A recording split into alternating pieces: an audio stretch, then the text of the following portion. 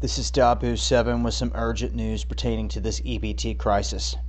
What you're looking at is a letter from the USDA that was written to the Crossroads Urban Center inside of Utah.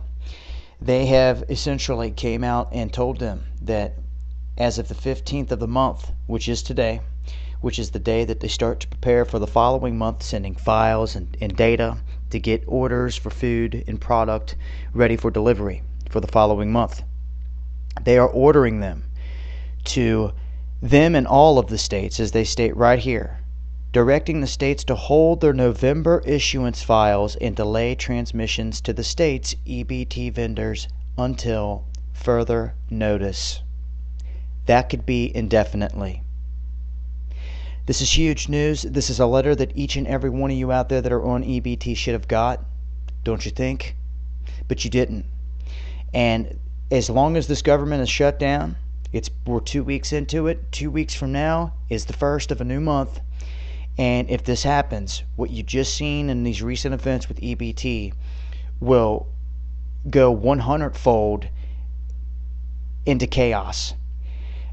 This is a pre-planned event, in my opinion, and this was a dress rehearsal and a test to see what would happen.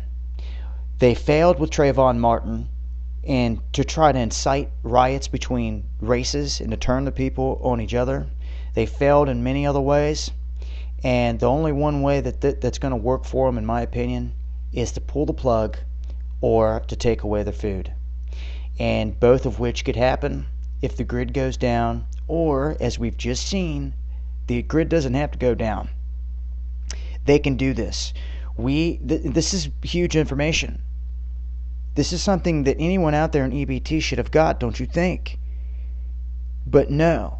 Granted, they could fix this tomorrow in the whole government thing. They could fix it, but they're only going to postpone the inevitable. This is a situation I feel is destined to happen. It's going to happen again, and I don't want any of you to forget this. Okay?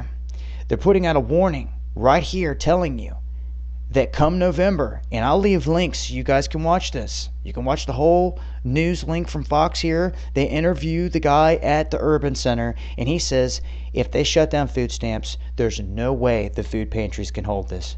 No way. It's going to fold in, and over 100,000 families won't get food benefits, and they will go hungry as of the beginning of November 1st. So there you go. This is real deal, and it's happening behind the scenes. They've posted it. They want to make it known. I'm doing my part to get it out there. Please help spread the word. This is critical information if you know somebody on EBT that is depending on this.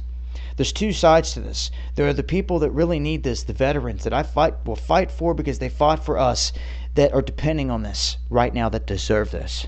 And there's the vultures that have laid on their back, popping out children, soaking up the HUD, the WIC, the housing, the Obama phones, the child support, sucking the system. Perfectly physically fit, able-minded, bodied people. Perfectly physically fit that are not working or doing anything, leeching off this government, that are taking away from the people that need it. So in the long run, it's all going to come crashing down. I honestly can't tell you of a better scenario if I was them, if I was the tyrants here trying to round up these people and to get them into the socialistic state.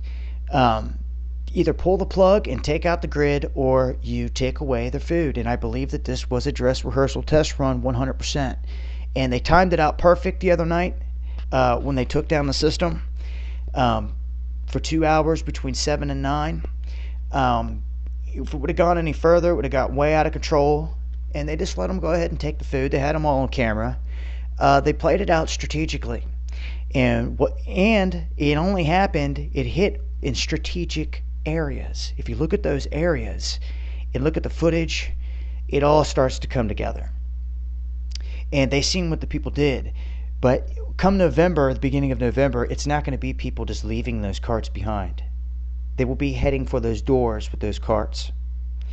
And it will affect those of you not on EBT, because the same grocery store that you go to get food will be wiped clean. This is the perfect end game scenario for them. Because regardless of your race, your religion, your color, anything, anyone's going to kill you to survive. It doesn't matter. This is exactly what they've always wanted. And I can't think of a better way. Besides the power going down, I couldn't think of a better way for them to get their way. Send in martial law roundup, and I'm not joking. All hell was about to break loose Saturday night had not that system had been fixed. And if it would have stretched across the whole country, which it will next time, it's game over. Prepare, folks. This Congress has 2 weeks to get these things right, or this is what you can expect. That is a fact. I'll leave links, as always, so you guys can read up on it. And please stop going to these government pages, looking at their numbers and what they're saying and relying on their information when they haven't been updated for 2 weeks. Even if they say that money has been put in place to back this for years to come, it doesn't matter once this government is shut down and all chaos starts to take place. I also, before I go, want you to think about one thing here with this whole setup. I'm hearing many people already snowballing all this information about EBT together, saying that it was a company's glitch error that caused this whole thing and that they fixed it and it won't happen again. Wrong. This whole thing went down October 1st, the day of the shutdown. There was essentially an order put in for everything to shut down. And everything got stalled out. There were places that weren't accepting EBT. It wasn't that EBT wasn't affected directly, but all their vendors that were connected, some of them were shut down. Supply chains through government routes, when they're shut down, stuff's not going to get to where it needs to go. So that was the initial problem there. What happened at these Walmarts was a separate incident. It was a 2-hour incident, separate from the other. So when they come on the news and they say that this whole EBT thing was because of Xerox, don't get it twisted. Okay? The whole EBT thing's been ongoing. What happened at those Walmarts was a 2-hour incident. Okay? That they closely monitored. They let every single person go, even the ones that they caught. They closely monitored the situation, and that's what they wanted out of it. And you've got to ask yourself, from putting yourself in a security position of a security engineer for any company, whether it's a credit card, whether any kind of anything with value, would anything that you put out there have a default mechanism to automatically throw no limit? Do you think that those cash machines and ATMs are programmed to where if you shut down the electric, it's going to start spitting out cash? I don't think so, folks. It has to be programmed that way. Are you following me? It has to be programmed to read no limit. Xerox is stating they were doing a routine check and the power went out and it caused a glitch and it caused all that to happen. That's BS. And if you have any bit of a brain, you should know it. That is impossible. That program, the whole EBT system programming had to have been programmed and routed that way and set up to give that response.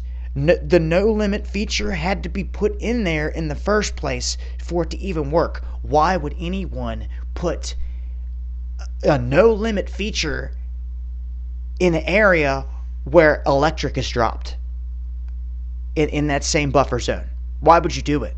Oh, well, we're a bank. If the electric goes out, all the cash registers are going to pop open, start spitting out money. Do you see what I'm saying? This is a setup. There's no way in hell the power going down caused those cards to say no limit. If anything, they would not have read.